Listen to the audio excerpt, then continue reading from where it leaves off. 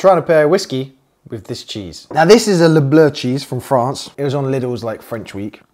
But how the hell do you pair whiskey with a cheese? So it's creamy, got that little bit of tanginess.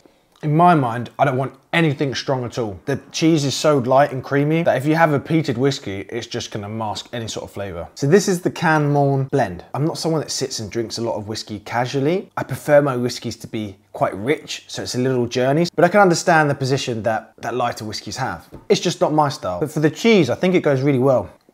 Although there's definitely a bit of peat in there, which I think leaves too much of an aftertaste. Maybe an Irish whiskey works a little bit better. This is Port McGee, single pot still, triple distilled whiskey, but this one's finished in a Barbados rum cask.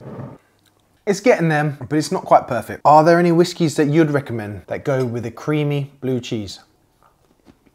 Drop a comment.